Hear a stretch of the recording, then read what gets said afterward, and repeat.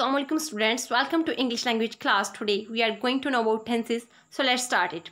Let's first be acquainted with the word tense. Tense means time, and there are three types of time. Present, the time in which we are living at that time. Past, that have passed. Future, that will come. Present is further divided into four parts: present indefinite, present continuous, present perfect and present perfect continuous.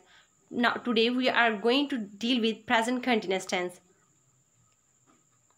We use the present continuous tense to talk about something which is in progress at the time of speaking. Here is its formation. We have a simple formula that is always used in active voice sentences, that is S plus V plus O. S stands for subject and V stands for verb and O stands for object. Subject, the person who acts in a sentence. Verb, action that is performed by the subject, and object, thing that is affected by the action of the subject.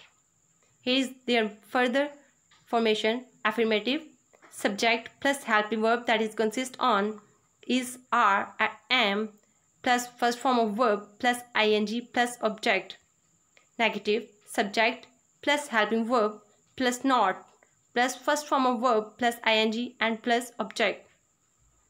Interrogative sentences: helping verb plus subject plus first form of verb plus ing plus object, and the most important thing, at the last of a sentence always put a question mark.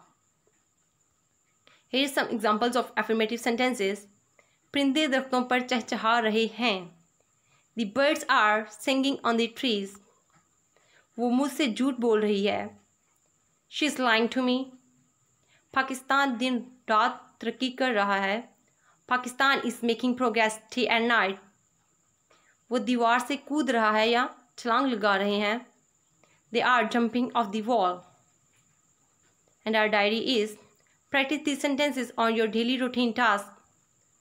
Thank you.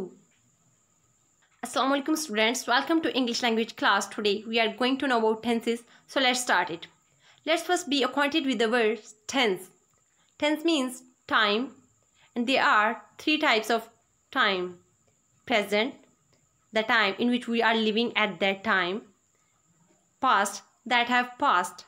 Future, that will come. Present is further divided into four parts: present indefinite, present continuous, present perfect and present perfect continuous. Now today we are going to deal with present continuous tense. We use the present continuous tense to talk about something which is in progress at the time of speaking. Here is its formation. We have a simple formula that is always used in active voice sentences, that is S plus V plus O. S stands for subject and V stands for verb and O stands for object. Subject, the person who acts in a sentence. Verb, action that is performed by the subject, and object, thing that is affected by the action of the subject. Here is their further formation: affirmative, subject plus helping verb that is consist on is, are, am plus first form of verb plus ing plus object. Negative, subject plus helping verb plus not plus first form of verb plus ing and plus object. Interrogative sentences: helping verb plus subject plus first form of verb plus ing plus object, and the most important thing, at the last of a sentence always put a question mark. Here are some examples of affirmative sentences. परिंदे दरख्तों पर चहचहा रहे हैं. The birds are singing on the trees. वो मुझसे झूठ बोल रही है. She is lying to me. Pakistan दिन रात तरक्की कर रहा है. Pakistan is making progress day and night. वो दीवार से कूद रहा है या छलांग लगा रहे हैं. They are jumping off the wall. And our diary is: practice these sentences on your daily routine task. Thank you.